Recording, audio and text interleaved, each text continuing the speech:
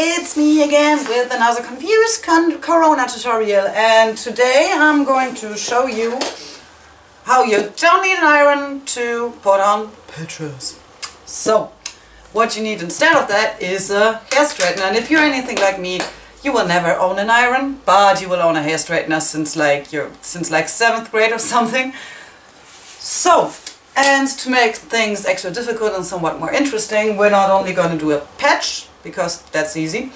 We are going to do some glitter foliage that basically works the same way, it's just a bit more complicated to go around, and put it on a cap.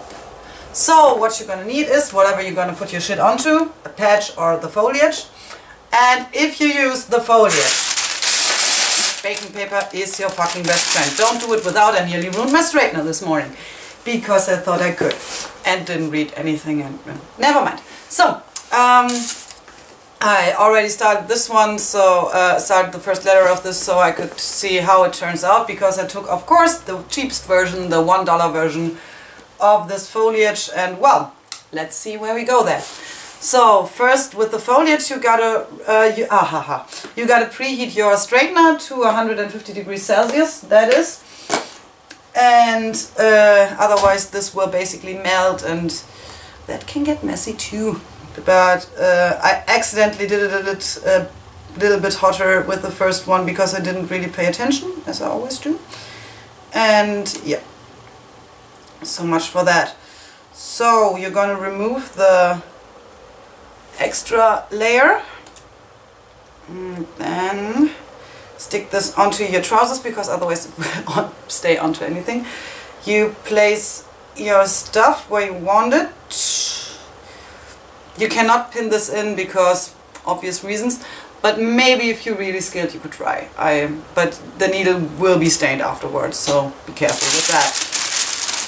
Then after you did that, you put this foliage, the baking paper onto it. I hope this is a proper English word, I honestly don't know, and I can't Google anymore because we're already rolling.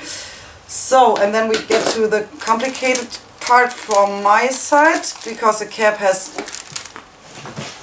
not the kind of form you want for this, but I'm gonna go from the back and hope it still does it. It doesn't. So fold it in. Wait a second. These usually don't hold on their own, but if you're a bit careful, this might work. So la la la, put this onto there. Why are you doing that to me? Ah. So as you can see, this is I take the small one. This is a bit of work. It's not hard, it's just taking some time. So, straightener. And then we go from the back and press it on.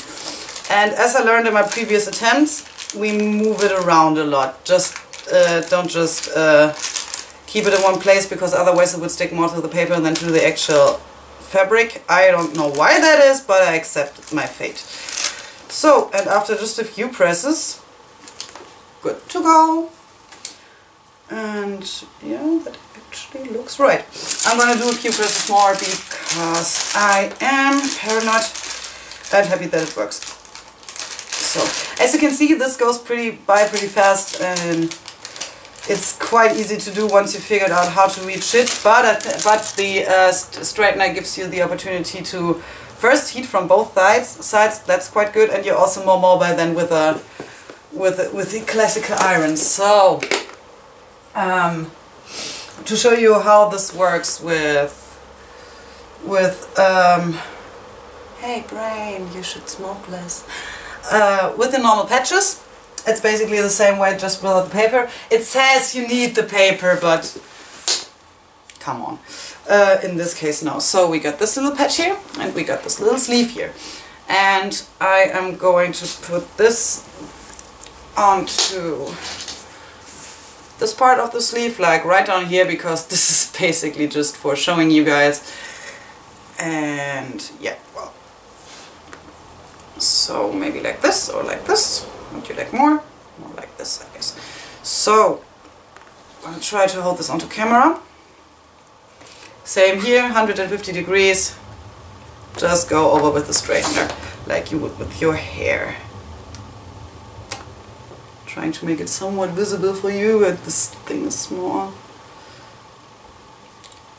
And here you can stay in one place with a straightener for a while, because these things, yeah, there's nothing else they could stick to. They're already sticky on one side, so that's okay.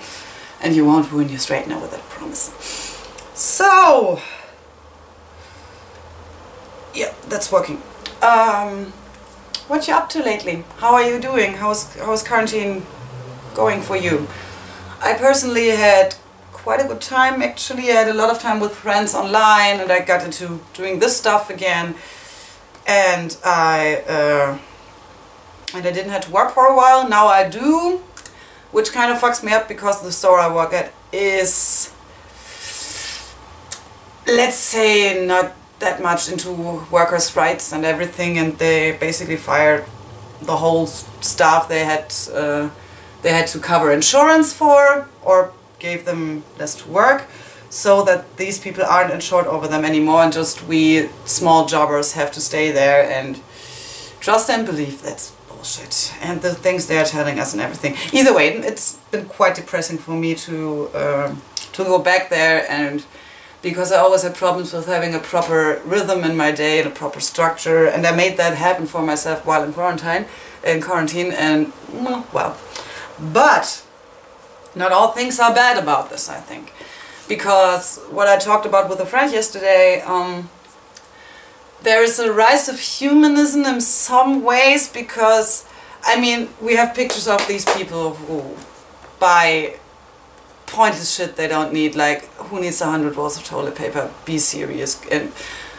all that stuff, and raiding the stores. And but on the other hand, what I see is people being way more friendly and helpful. Not necessarily in daily life, but everything. But there's nearly no house where in the city where there isn't a little paper or a little sign in the bottom floor that says, if anyone in this home needs help, call here. We are going to help you. We're going to do everything for you. I did that too, and most of my friends did.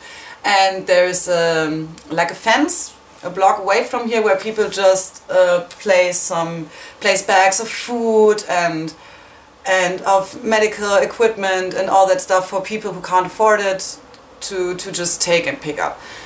And on the internet I see a lot more people being creative, a lot more people reflecting and everything. So, and also what I think is really important, people start to realize who the people are that run the system, keep the system running, more or less. The nurses, the small jobbers in the supermarkets and everything. These people finally get acknowledged and recognized for what they actually do under even dangerous circumstances, and I hope we'll stick to that. That would be nice, because I think the thing that we really should learn from this crisis is we need each other, and we need to stick together, and we need to be good to each other. We learn how much we miss our friends, co-workers or whatever, or our family. We learn how important it is that there are people keeping shit running. We learn how important it is that we have physical and emotional contact to each other, and how bad loneliness can be. So I hope this temporary awareness isn't that temporary, and that we might change the system towards helping these people, towards better paying nurses, and maybe raise minimum wages and all that stuff, and also that we're just a bit more kind to each other, because random acts of kindness mean so much in so many ways to so many people. Just a few days before a shop closed down, there was beautiful thing happening to me. There was, I'm usually, when I'm at the cash register, I try to be as nice, friendly and funny with the customers as I can, even though I hate my job. It's because these people aren't at fault for me standing there or having a bad day or having a bad job. They're not the ones making decisions and anything. So there was this girl, and I don't know, I made a small joke or something, or smiled at her, wished at her to stay safe and healthy and anything. And that she seemed to really want it. She was like, you really made my day, thank you, this means so much to me. And I didn't do anything, I just smiled at her, and I just was, from what I understood, normal and nice, for what I understand to be nice. And the cutest thing happened afterwards, like, half an hour before our shop closed down, she came back. I was talking to a customer. She waited like for 10 minutes or something, and says, I'm sorry, I didn't want to be creepy or anything, but you were so nice here. I gave here, and she brought me a box of chocolates that basically said thank you. And I don't know, the day was stressful and everything, and she did that, and I nearly broke down in tears. And the little smile I gave her and the little joke I made meant so much to her, and in return her gesture meant so much to me. I keep telling the story to my friends, and I have this bag of chocolate unopened on my desk every day. Wait, I get it for you. Here, this one.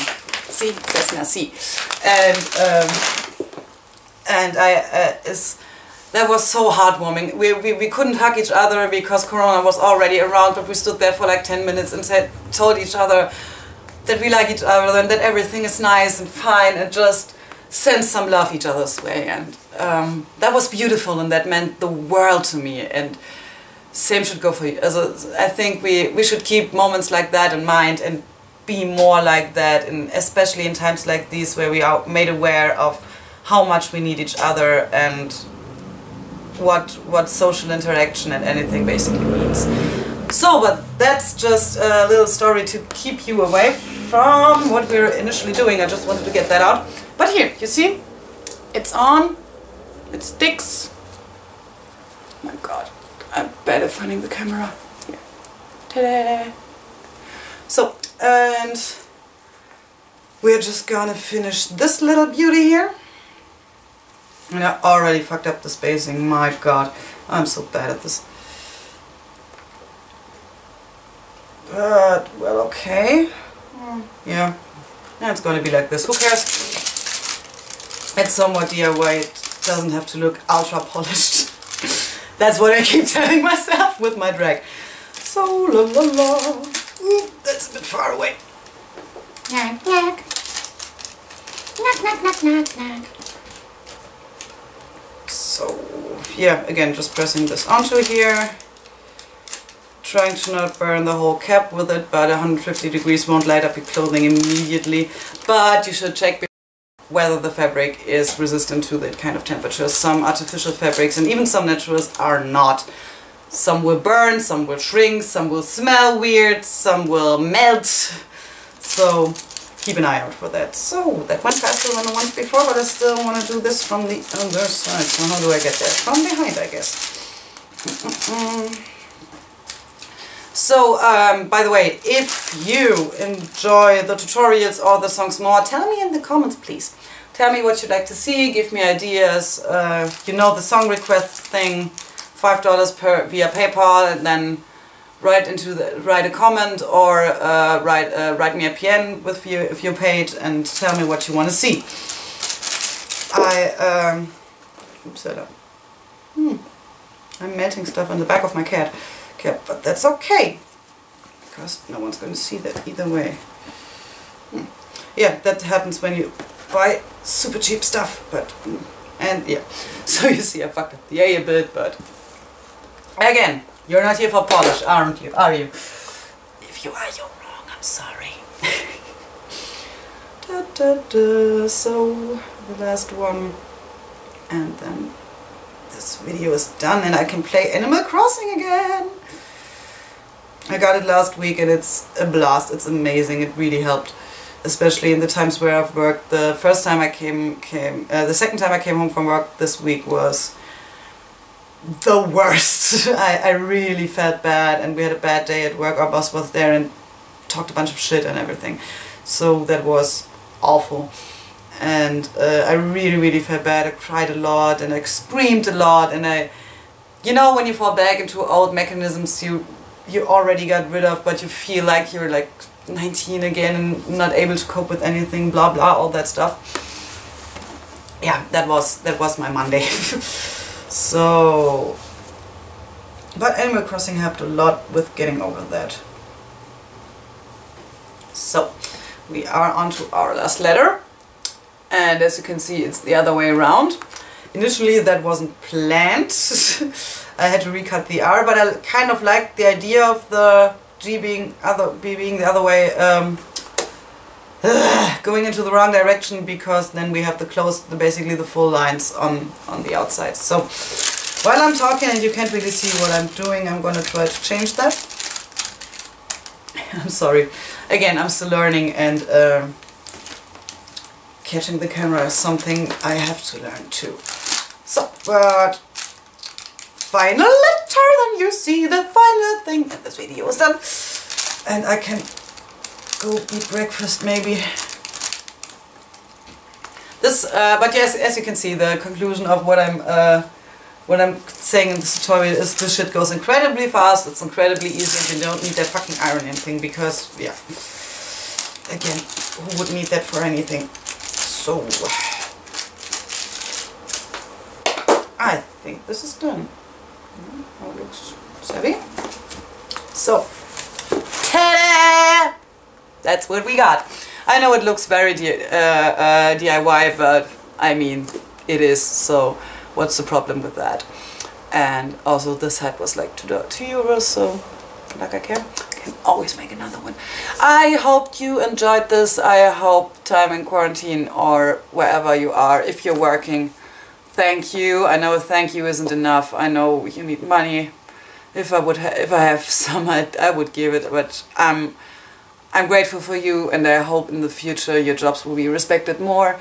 And I wish strength and love to everybody out there, whether you're alone in quarantine or whether you're having children at home and having to watch them and losing your mind, or whatever you are doing. I just hope you're well, and I'm sending you some love. Bye!